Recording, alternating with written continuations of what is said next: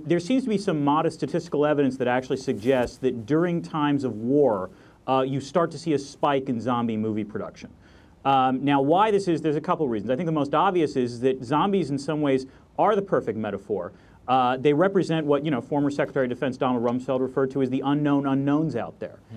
So, zombies are the perfect kind of protean 21st century threat because depending upon the movie, they have different capabilities. I mean, there's a very fierce debate right now within the zombie studies community about whether or not zombies can be fast or slow.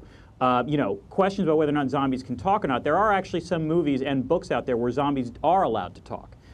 So, in some ways, at times they kind of represent a threat like terrorism. In other cases, they represent a threat like pandemics. But because they're so flexible, they're a great way, to sort of mine the genre, to get at the kind of fears that if you kind of present it as a straightforward drama, seem much more uncomfortable.